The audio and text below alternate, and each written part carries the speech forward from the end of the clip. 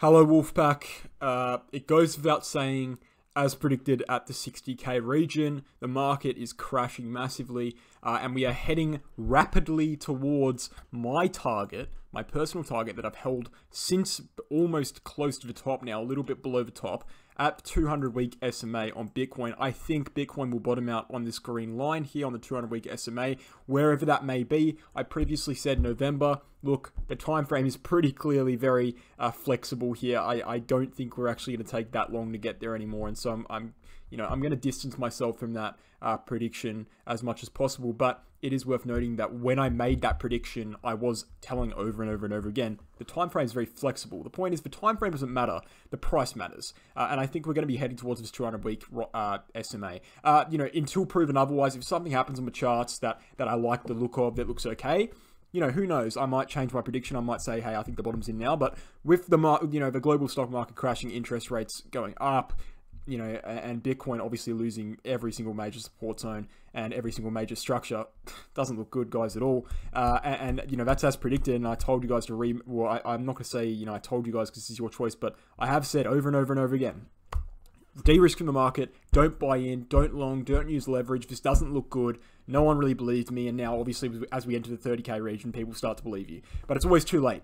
And the point I want to make, I'm not here to boast, but the point I want to make is Bitcoin's not looking good. It was dropped out of its descending wedge formation, which was one of the last bullish remaining kind of things left on the charts here. We've dropped that, dropped to the downside. We are holding this secondary, this lower uptrending red line for support currently. Okay, we closed just above that and we've bounced off of it here, which is good. All right, so we've got a little bit of support, but we have to keep in mind that every single support line, in the past that everyone said we're going to bounce off of haven't actually resulted in any bounce. So it's illogical to think that this is the one, right? Because we've lost about 6 or 7 at this point. And every single one of them, the bulls started posting on Twitter about it, and then they just went silent once we lost it. And we've seen that happen multiple times here. But yeah, we've got that one coming up from here in December 2020 all the way through to June and July and testing it again. So look, we may see a bounce. I've never said we won't see a bounce. I don't know what's going to happen in the short term. I can make predictions all I want, but what I do know is the longer term trend, and that is very much downwards, and that is very much pointing towards a 200-week SMA until proven otherwise. And that's consistent even if we see a bounce. Okay, so what I want to cover in this video is a few things. First of all, the 3-day RSI. Second of all, my invalidation point is changing. And third of all, what we look like on Bitcoin in general. And I want to change my kind of invalidation point here. I previously said, as you guys would know, that if we get back above 53k, we're going to be bullish in the market again. I'm lowering that down now. I'm lowering that down to around 48k. And the reason being is because 48k is just like 53k, a pretty major resistance zone. We've tested resistance and support multiple times. Also, you'll notice that the 53k invalidation point was based off the fact that the bull market support band was in that area. The bull market support band is very well trending downwards towards 48k, and by the time we get there for a retest, if we do, that will be where it is. Gaussian channel's the same, Ikamoku cloud is the same as well, and the 50 and the 200 day are the same. So 48k is definitely the most important place right now that we need to be breaking for Bitcoin. Bringing that down a little bit from 53k. 53k seems a little bit too high. If you asked me 2 weeks ago, I would have said 53k for sure. Right now, 48k is the breakout point. If we break 48k, we're bullish in the market again, and we'll possibly go to all-time highs. In fact, we'll most likely go to all-time highs. But we're still a long way away from 48k. 48k is 32% upwards. And so, I don't think a dead cat bounce is going to take us 32% upwards. And I would, look, I'm not saying that we won't see a bounce on this red line here. We could very well see that. It's way too early to tell. We've just had this wick to the downside. We could see we had massive ascending volume in this downward trend. I was saying throughout this entire retest of the top of the wedge here that, hey, I don't think the wedge is going to break. I can't be certain, but I don't think it's going to break because the volume doesn't look good. And then when the volume started decreasing on the downtrend, I said, yeah, this is very unlikely to break to the upside. And we've broken it to the downside now on Bitcoin. And, the volume is just massive on the last daily candle. It's obviously not going to be that much on this daily candle. It's just impossible to top that. And so this daily candle, I'm kind of expecting a little bit of consolidation here. What we can see is that Bitcoin is in between this uptrending red line and the bottom of the wedge. So there's 2 very clear scenarios that could play out here. One of which is we break back into the wedge. Okay, that would be a bullish scenario. So we break back into the wedge, flip that red line at the same time, and break to the upside. Very much possible. All right. Another scenario is that we reject off of this wedge here and go below the red line. Honestly, it's way too early to tell. We don't really have enough information at all to kind of be decisive in what's going to happen here. We just have to wait and see. But what I can say is quite a bit about Bitcoin in the macro scale, and not much of that is good at all. In fact, let's go to the daily chart here, and we can see just before we scroll over, we've seen a bearish MACD cross as well. I just wanted to point that out. Let's go to the 3-day chart here. And we can see on Bitcoin that the massive uptrending line on the 3-day chart, let's go to the index so we can get a bit of a more clear look. The uptrending red line here on the RSI on the 3-day chart that has been forming since late 2018, so about 3 years, has actually been broken to the downside, confirmed by your 3-day close. And so we've lost that major uptrending line, which, by the way, was one of the last supporting evidence for a bullish bounce, right? We've lost that. So that's a bearish indicator. However, usually when we lose lines like this, we come back up and we retest at the upside and then break down again. So I wouldn't be surprised if in the short term here on Bitcoin, we see a quick bounce back up maybe to 40K and reject off 40K. Something like that, it could potentially happen. It really is speculation.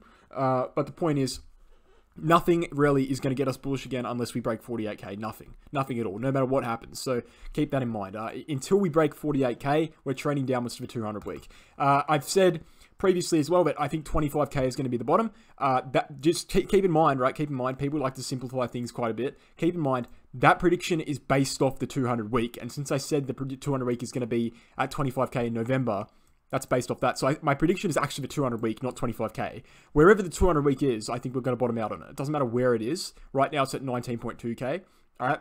Could be 25K, could be 30K, who knows? Could be 22K. The 200 week is my prediction. I think we're going to bottom out on the 200 week SMA, and we got to keep an eye on that. So we've lost that 3-day chart RSI uptrend, which is very, very bad. And then another thing I want to bring up as well is the bull case that I was outlining earlier. Let's go to the daily chart here on the index. And we can see there was a bull case I was outlining earlier that I wasn't confident in. I just pointing it out because I like to point out all scenarios. I don't like to just be biased to my analysis, right? And it was something like this, where we were seeing this kind of uptrending line here from around November, tested through here, and we were forming it, and we bottomed out here in January on this line. And I thought, hey, maybe this would be the catalyst for the descending wedge breakout, potentially. What we can also notice is this is actually a ascending wedge formation. And so the fact that we've now broken that to the downside is very bearish. Ascending wedge formations are bearish to begin with, but we've broken that long-term wedge to the downside as well. And so, look, I would not be surprised, and I don't think anyone should be surprised at this point, if we actually trend downwards below the 30K support zone towards the 200-week SMA. The global market right now, in the traditional markets and the crypto market, it looks terrible. Everything's appalling. Interest rates, Fed's doing everything bad. Crypto's crashing massively, way faster than predicted. It's pretty obvious people are losing massive amount of faith in the bulls, and all the people, the only thing people have as a counter argument is that, oh, the market's fearful, you should buy the dip, because when people are scared, you should buy the dip, because that makes sense, right? What about 2018? What about 2014, right? These are times in which the market dropped 90% each time. They kept going downwards, the dip didn't matter, right? It crashed, right? I think it's very clear at this point that it's a bear market. I've been saying this literally since the high 50K area, low 60K area. No one's believed me.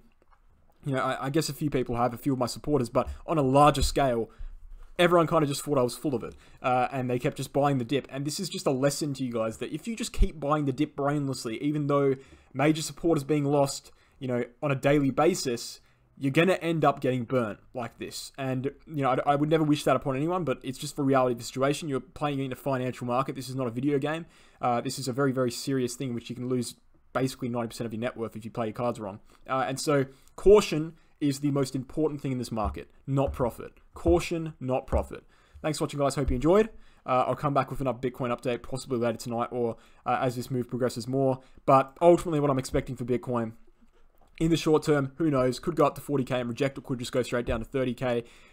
In the longer term, I think we're going to end up at the 200-week SMA. Thanks for watching, guys. Hope you enjoyed, and I'll catch you in the next one.